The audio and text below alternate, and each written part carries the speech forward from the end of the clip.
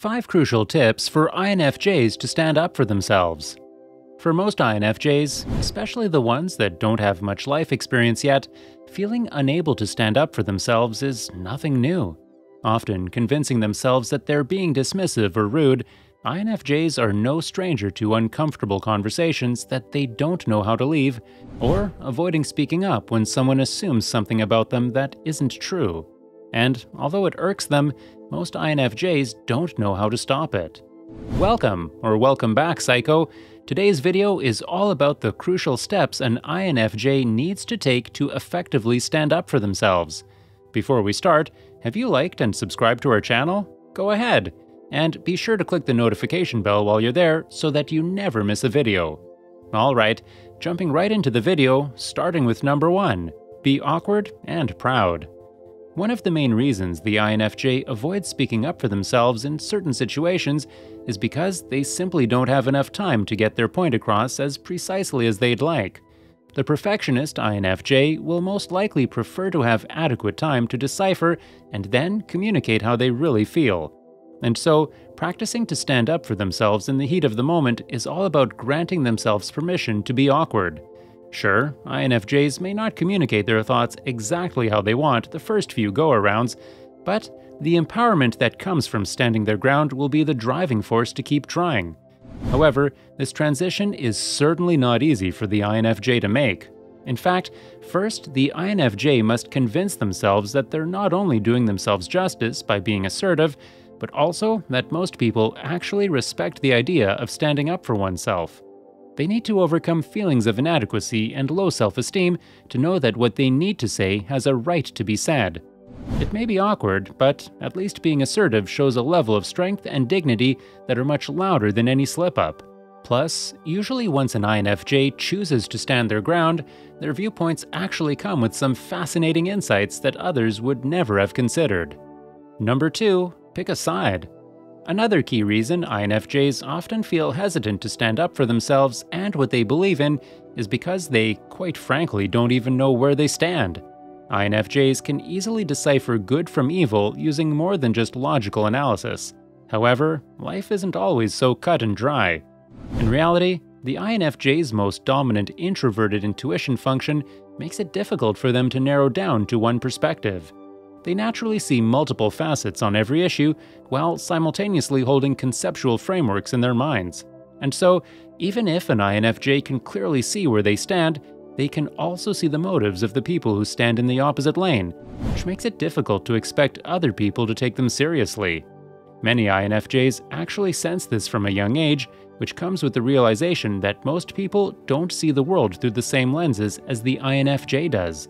As a result, this introverted type learns to hide certain aspects of their beliefs and viewpoints in fear of being misunderstood. Often enough, this includes staying silent when they have a different viewpoint than the person we're talking with. But not anymore, INFJs. If you want to speak up, then you have to know where you stand. For INFJs, though, that doesn't necessarily mean picking just one side. Since an INFJ's thoughts can involve multiple, sometimes contradictory ideas, standing up for themselves may just come down to admitting they don't have just one opinion. This says a lot more than just staying silent and seemingly opinionless. Number 3, get comfortable with boundary setting. Oh, boundaries. The one thing most INFJs need in their lives, and also the most difficult for this empathetic type to master. If you're an INFJ yourself, you've probably heard it time and time again. Set boundaries around your empathetic nature. Set boundaries around your willingness to help others. Set boundaries around your time and need for solitude. But this simple concept is much easier said than done. INFJs can expect serious pushback from some people, which is the one thing this balanced type despises above all else. They hate to stir the pot, but for the sake of their mental sanity, it's only necessary. Whether it's setting boundaries around personal time and family life, or simply telling a boss that they're overloaded with work, INFJs need to know that it really is okay to prioritize their needs as much as they do the people around them. In fact, setting boundaries is the only way the people around the INFJ will be able to witness the INFJ in their fullest capabilities, with no burnout or unnecessary obligations required. Learning to set boundaries not only takes serious courage, but also challenges the INFJ specifically to ditch their people-pleasing ways. Yet, once it's mastered, boundaries can be one of the most important aspects to an INFJ's life satisfaction. Number 4. Say what you mean and mean what you say. INFJs are normally quite decisive in nature. Yet, contrary to this decisive nature, this analytical type often gets the bad rap of being indecisive and unsure when communicating to others. In reality, the INFJ almost always know how they feel about a situation, but they're not always keen on expressing it. This gives the impression that they're maybe beating around the bush, not exactly confident to say exactly what they mean. Whether they're hesitant to hurt someone's feelings or they're worried about being misunderstood, INFJs can spend a great deal of time trying to find the least offensive way of communicating their opinions and needs. For example, if a friend of an INFJ is expecting too much time with them, instead of simply saying, "I actually need a little more space within the friendship," INFJs may say something like, "Ugh, work's been so busy, I'm so ready for a day to myself," or, "Man, I feel like we've spent every day together, our families probably miss us." They may say something along the lines of how they're feeling, but in order to spare the feelings of their friend, they won't exactly be direct.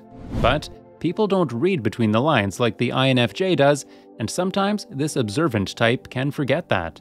In fact, they can go weeks dropping these hints without any results until they reach a tipping point of no return. And so, by dealing with conflicts as they come up, INFJs actually help preserve the harmony they're so keen on. It's much better to stand up for yourself the first time than to wait until it's such a big issue that you blow up over it.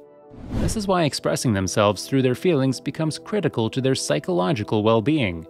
The trick is to confess these feelings with confidence, assertiveness, and kindness. Number 5. Choose the appropriate time and moment. People talk for the sake of talking, and as a result, they set boundaries without really meaning to. However, small talk and one-off remarks don't sit well with the INFJ. For this empathetic personality type, communicating boundaries may be easiest to do in their most desired conversational setting, the deep conversation. INFJs crave to connect with people on a more profound and intellectual level, and sometimes that's the main reason communicating boundaries can be so daunting. Without explaining themselves or backing up their opinions by communicating their introspections, an INFJ can feel like they've done their opinions a disjustice. They don't want to say something truthful and close to their hearts only to have the other person shut down.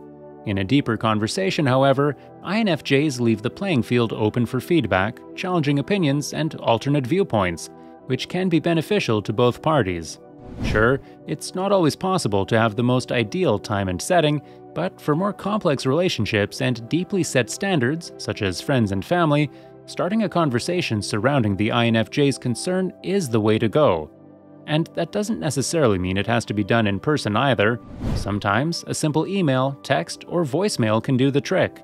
Whatever it may be, once the conversation is on an INFJ's terms, it can be much easier to navigate communicating their feelings. No snarky remarks or regrettable comments needed. Well, that's it for today's video, psychos. So, when's the last time you were tested to stand up for yourself as an INFJ? Also, don't forget to leave us a like, share this video with your friends, and also subscribe to our channel for more psycho videos.